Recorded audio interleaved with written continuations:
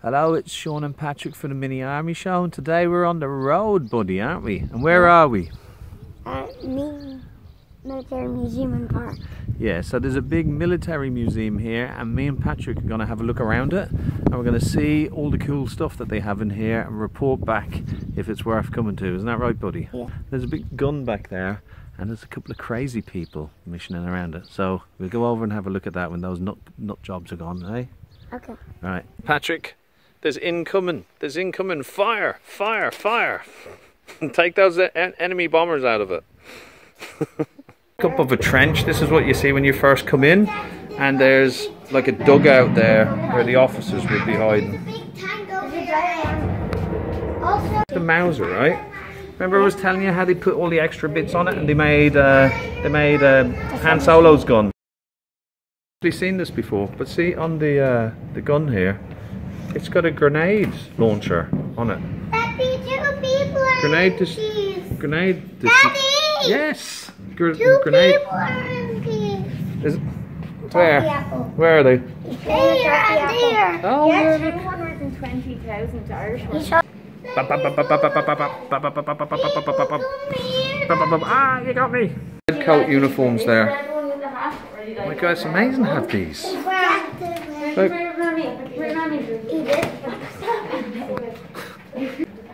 Irish volunteer uniform.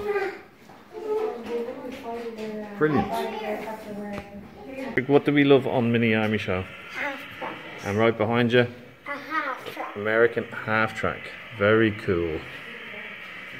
The bad guys have taken over someone's house. Look, there's a World War II era cot. There's an MG42. And they're shooting out the window at the good guys. Look at these over here, look. Behind Patrick is the Russian 8.5 anti-aircraft gun. That's the one we did the model of.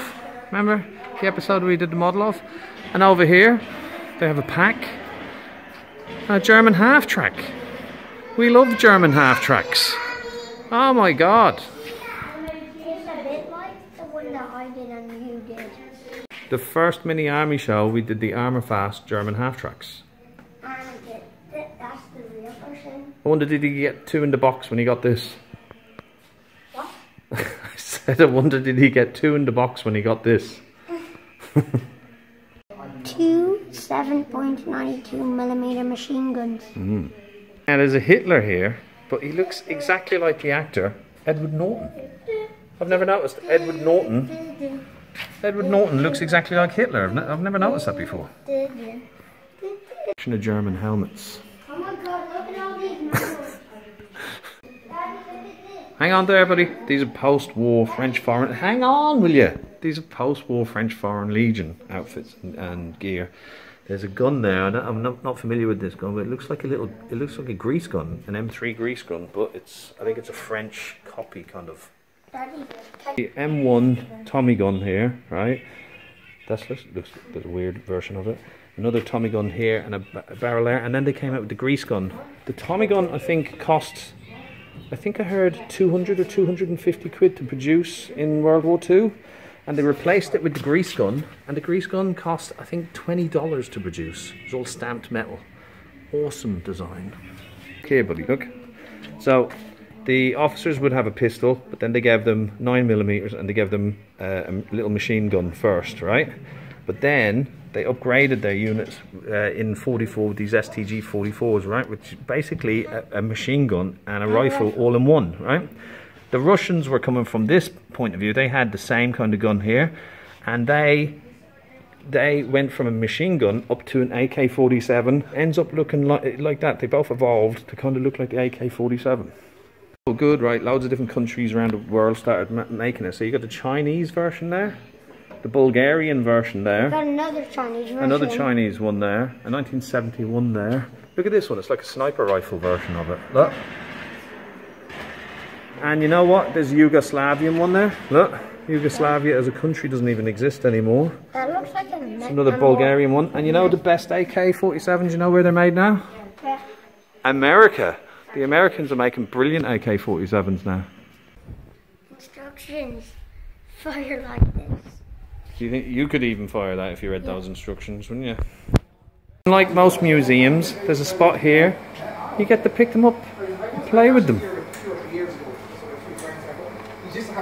How cool is that?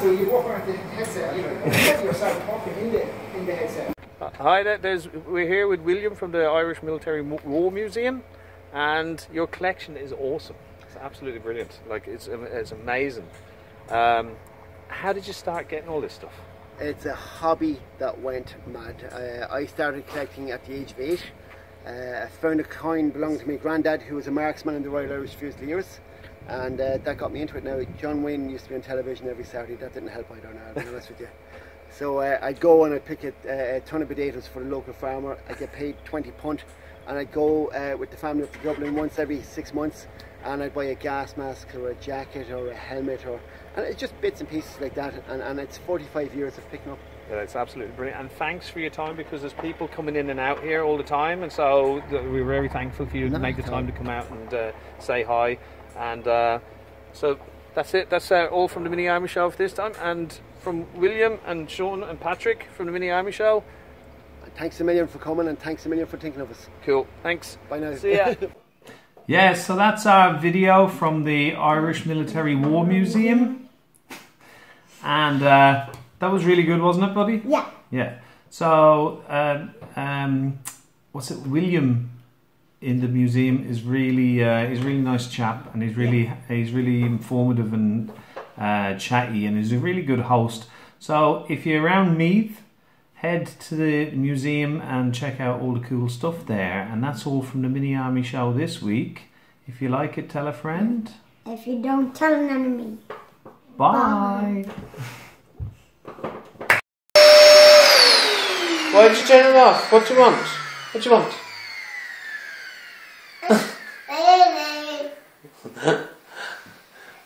What do you want? Why do you keep turning it off? Do you want a Hoover? Here you go. Right, so you want a Hoover, I'll put it on for you then.